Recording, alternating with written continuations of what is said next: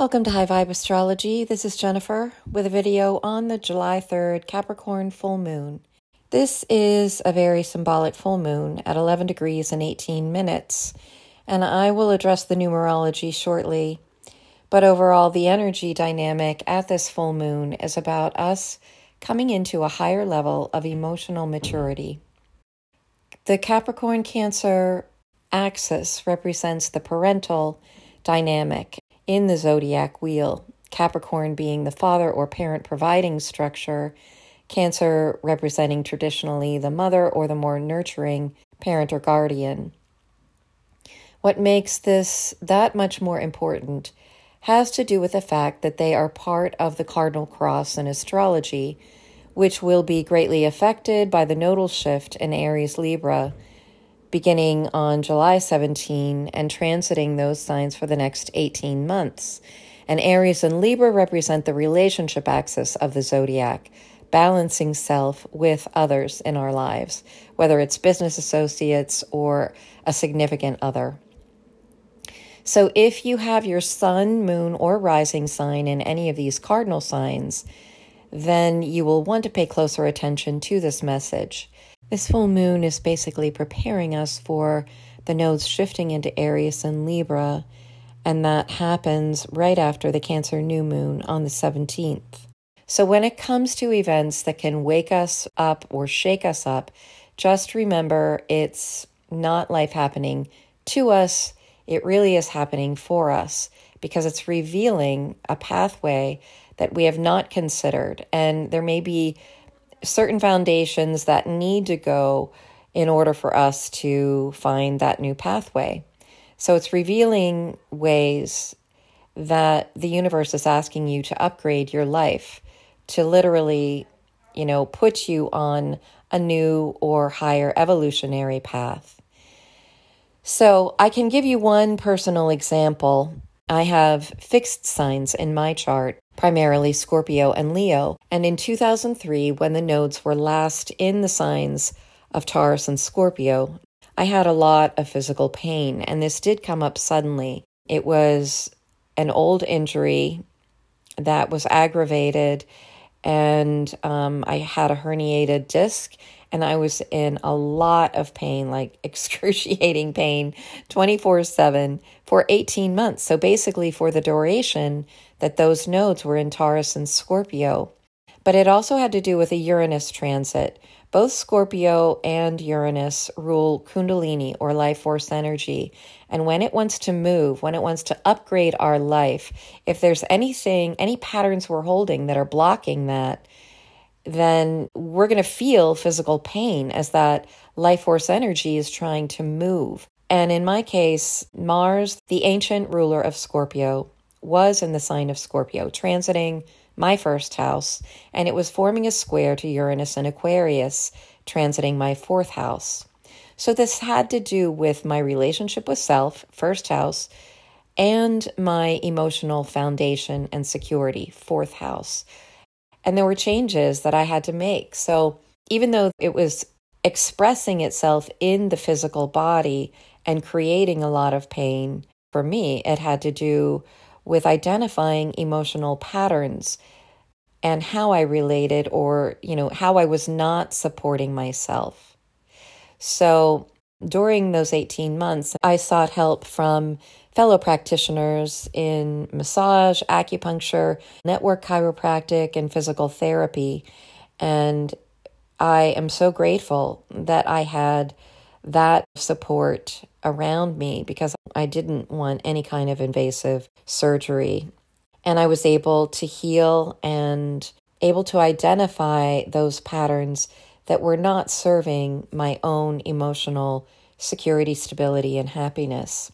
But I had to determine, I took that time to determine where and how I was still kind of enslaving myself, trying to fit into a way of being in the world that simply did not align with my higher purpose. So that is really the message I want to convey at this time as we finish up another round of Taurus and Scorpio and shift into the cardinal sign axis of Aries and Libra. At this Capricorn full moon, we are being provided with the opportunity to clean up any emotional habits. Cancer, which tends to hide in its shell when it feels threatened or hurt, and Capricorn, which in its low vibe tends to place priority on pragmatism and practicality at the expense of emotional expression. But these are the issues that we are all facing on some level, and especially those with the cardinal placements. And that brings me to the interesting numerology in this full moon chart with the sun and the moon at 11 degrees and 18 minutes. So if we just look at the degrees, we have 1111, and these are the numbers often associated with gateways or higher activation, higher energy that's coming in, an energetic upgrade, let's say. But they are also the numbers associated with soulmates or twin flame energy. And it's symbolic of the Four of Wands card in Tarot, representing stability in the home and family, peace in the emotional realm. The 18 minutes adds up to 9, which is the number of completion in Tarot and numerology. So isn't it interesting that 18 is also the number of months that it takes for the nodes to transit any particular signs they occupy? In my view, it would seem that this particular full moon is inviting us to do the final cleanup with regard to our emotional responses and reactions, balancing them out with Capricorn's integrity and structure. Earthy Capricorn is really the perfect container for watery Cancer's emotions, and it's all about responsibility, which is literally our ability to respond with integrity and maturity to people and the world around us. And in this case, to our family circle, which is represented by Cancer. But this is a necessary step before the nodes shift into Aries and Libra, bringing with it relationship upgrades. With a North Node in Aries ruled by Mars, we will be called upon to take some form of courageous action, even if it brings up fear. Remembering that to be courageous isn't the absence of fear, it's acting despite any fears we may have. The North Node is our positive direction and destiny, while the South Node in Libra will be sweeping up any unhealthy relationship patterns for the purpose of healing them. Not everyone chooses to be in a significant relationship, but we all still have to evolve the relationship we have with ourselves. And how we are showing up for ourselves to nurture and allow greater emotional fulfillment is definitely what's coming up at this time. And then if we choose to interact with another at that level, it won't be two halves trying to make a whole. It will be two mature people, not perfect by any means, because there is no such thing. We're all evolving, but two people at least at a level of personal integrity who are conscious of their own patterns so that they can support the relationship dynamic and growth process. Just like we have to be in right relationship with ourselves before the external relationship manifests, we also have to take responsibility for overcoming any childhood deficiencies and dysfunctions in terms of our upbringing. No parents are perfect because nobody is perfect, but the proverbial buck stops with us. And that is what I see with this Capricorn Cancer full moon dynamic. But I will be addressing the other aspects in the affirmations and harmonies that follow. So please stay tuned for that. I want to say thank you to the new subscribers and to all who regularly show up in support of this channel. I'm so very grateful to all of you. And for anyone interested, I'm currently taking new clients for astrology readings and Astrosonics healing. I've also added a 1-hour follow-up for the Astrosonics session if you've already done the initial session with me. So you can visit my website for more details or see the information below this video. As always, wishing you well, and until next time, this is Jennifer.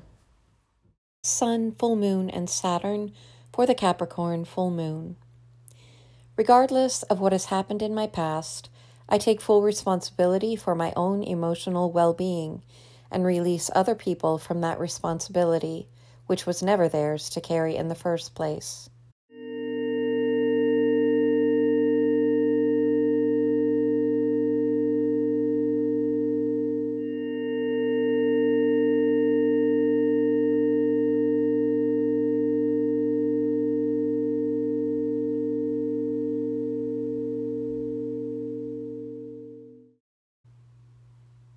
Sun, Mercury, and full moon for the conjunction and opposition. I take full responsibility for communicating my emotional needs in a balanced and mature manner that truly supports healing for everyone involved.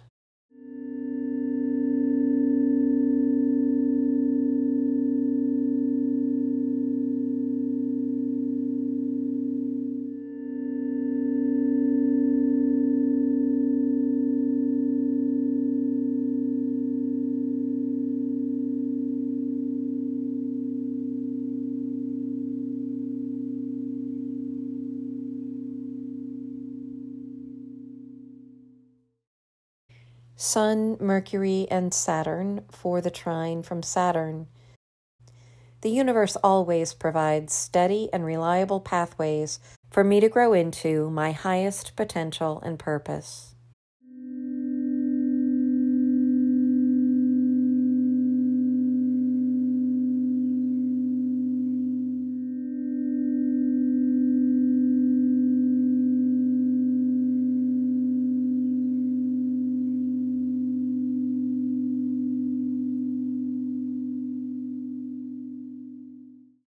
Sun, full moon, and Jupiter for the sextile and trine. Expansion and evolution are ongoing in my life and in the world around me. My only job is to relax and trust in that process, knowing that what I need for greater fulfillment is already unfolding, even when that doesn't appear to be the case.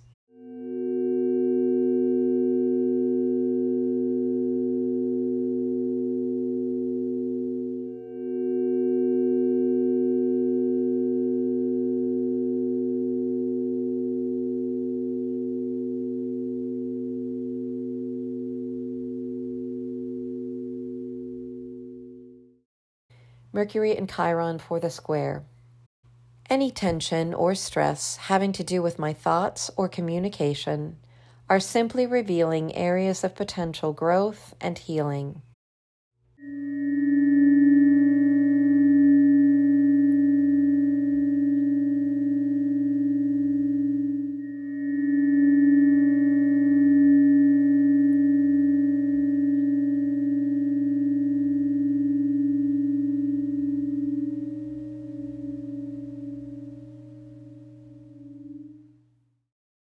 Venus, Mars, and Uranus for the square from Uranus. When sudden shifts and changes occur, I see and respond to them with absolute trust, knowing that the universe has my back every day in every way.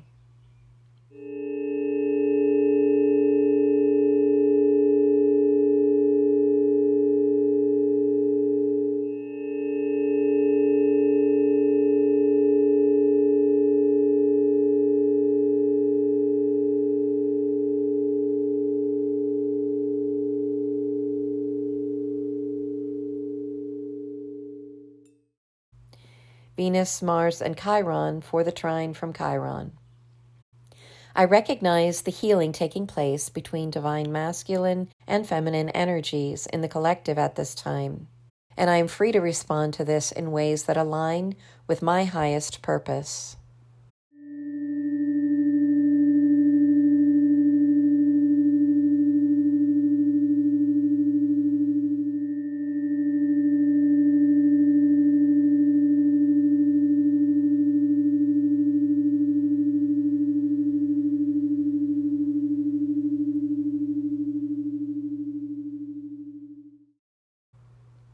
Mars and Sedna for the square.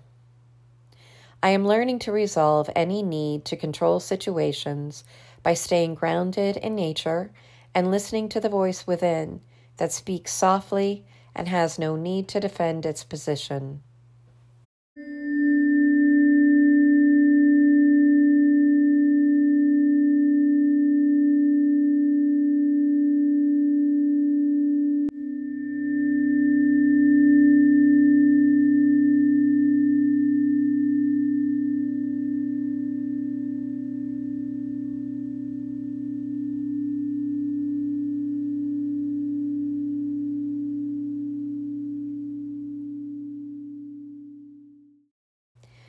Saturn, Mars, and Venus for the sextile and trine to the nodes.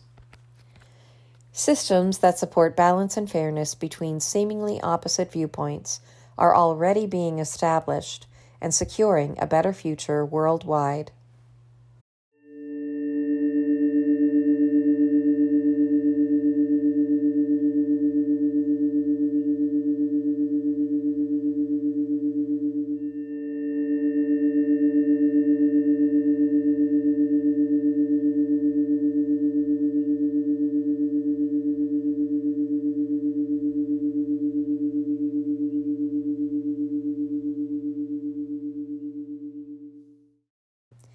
Mars and Neptune for the quincunx. I now easily reconcile my overly active or anxious mind with a quiet spirit that intuitively knows all is well.